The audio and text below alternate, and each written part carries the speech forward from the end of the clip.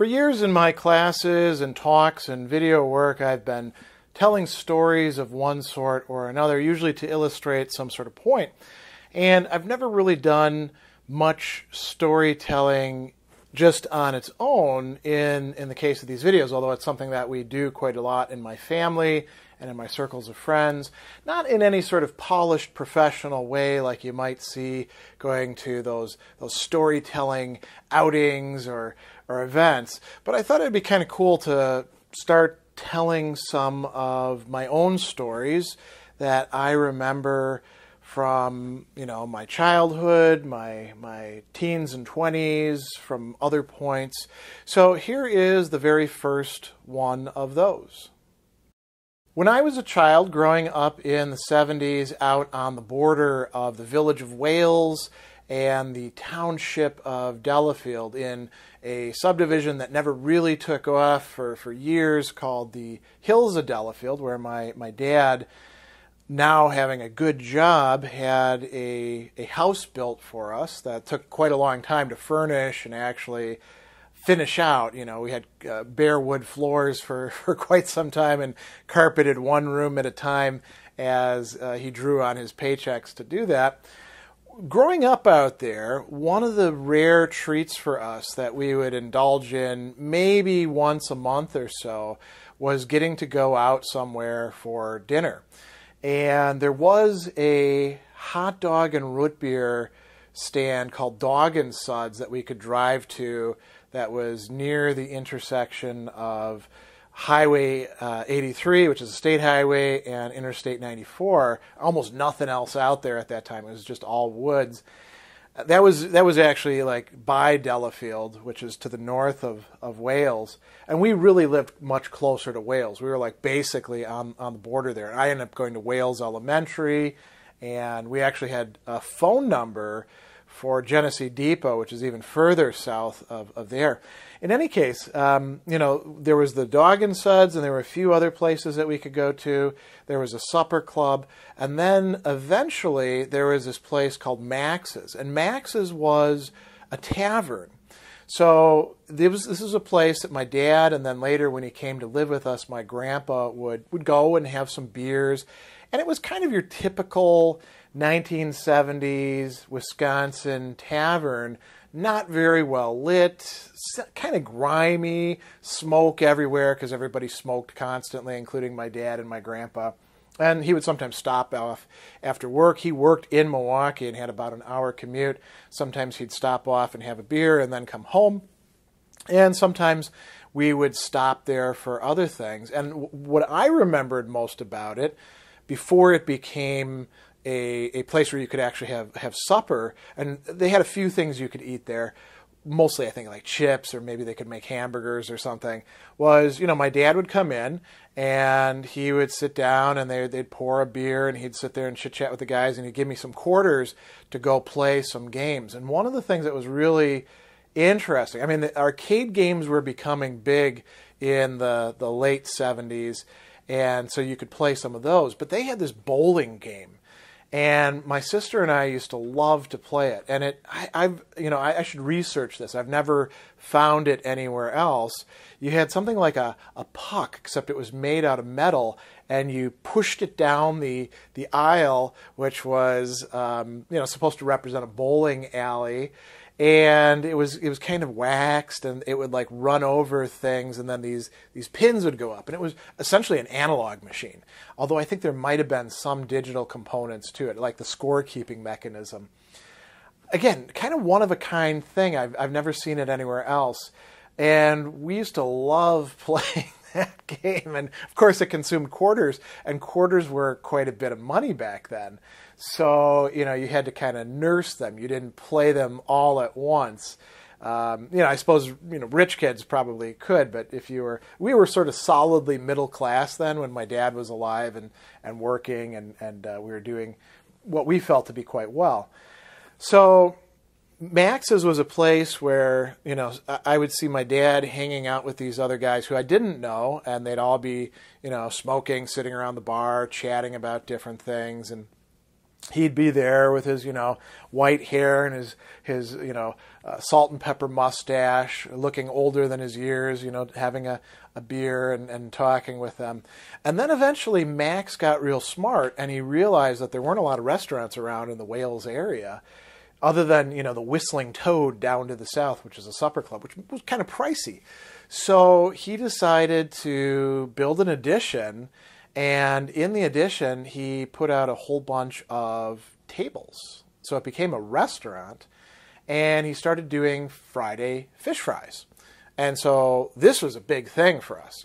Now we could actually go out more than once a month because there'd be specials, so we could save some money, and the food was really good. I remember it being quite tasty.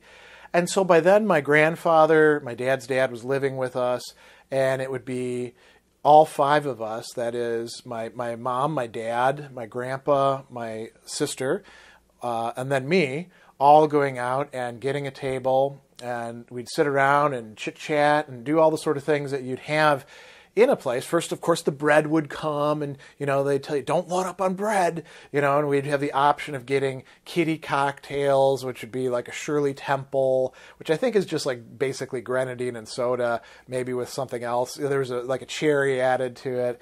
We could get grasshoppers, but they were non-alcoholic, as far as I know, And here's the story that I really want to tell, because I think it's kind of a funny one. So, we would go to this fish fry, and you had all these different options, and that was really cool too, because I think we kind of take this for granted now. You go into a restaurant and there's like a million different possibilities for just about anywhere that you might go, and a lot of places back then just didn't have that sort of variety, or what they had wasn't really that good. So Max's, it was basically like steaks of different sorts. I think he also had like pork chops and chicken. And then, because it was Friday, you had all sorts of fish stuff. So you had like, your choice of different fish. You could get shrimp, you could get lobster, you could get combination plates of different sorts.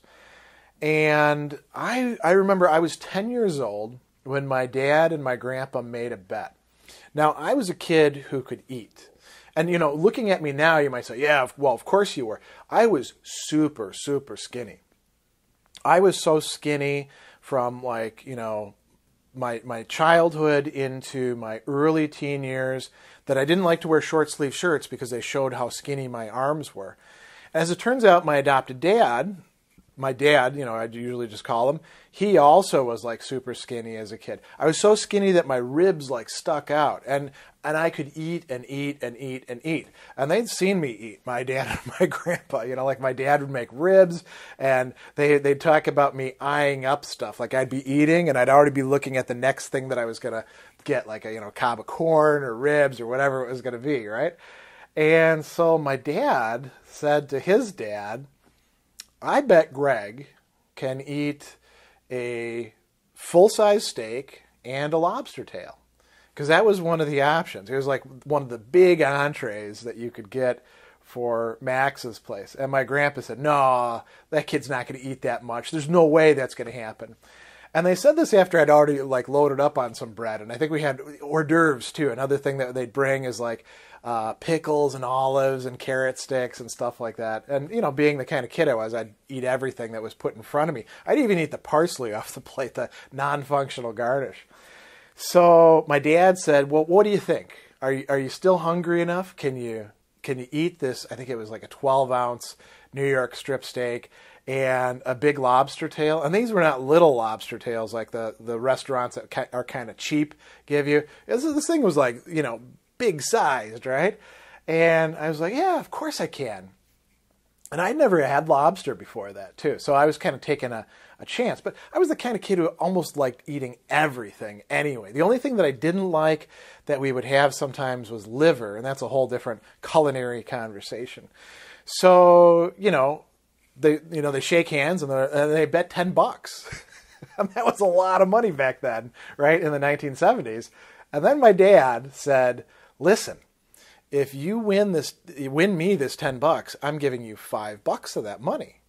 And I said, oh, okay, now I've got a real incentive. And then I turned to my grandpa and I said, what about you? What if I lose? And he said, you're not getting anything from me. I'm keeping the whole $10. And so now I had like a double incentive, actually triple incentive. I love to eat, and I wanted to help my dad out, and I was going to get $5 out of it, which could go quite a long way. I mean, back then a candy bar was a quarter. So, think about how much candy that could buy. So they bring it out, and it's on this giant plate, right? So I start, cutting into the steak, and it's good, and I start eating the lobster tail, and that's good too, And I'm filling up, and I more or less like wolf the whole steak down. And probably in retrospect, what I should have done is eat the lobster first, and then eat the steak after, because the lobster's richer. And, I get all of that done, and then there's probably like a third of the lobster tail left on the plate, and I'm feeling really like stuffed, like full, like to the point where I don't know if I can eat anymore. And my grandpa's looking, and he's like, see, I told you he's not going to be able to eat that. And that kind of put me over the edge. I was, I won't say I said like screw you or anything like that. I was not that sort of kid back then, although it would become so later on. But I was like, well, who are you to tell me I can't eat all of this food? And so, I'm sitting there, and I'm not going to say it's like a marathon or some silly thing like that, but it was an effort to, eat this stuff. I kind of felt like I might, throw up or something, but I'm forcing the food down, and my dad and my grandpa and everybody else around the table too is watching. And then people at the other tables are all kind of in on it as well, because they've heard my dad and grandpa talking, and my mom is getting a little bit, sort of alternately embarrassed and also enjoying the attention. I don't know what my sister was doing, because I was concentrating on that plate. I was, single-minded. I'm like, I'm not going to throw this up, because then I'll lose the bet. I'm going to get this food down, and then I'm going to get my $5 and my moment of glory.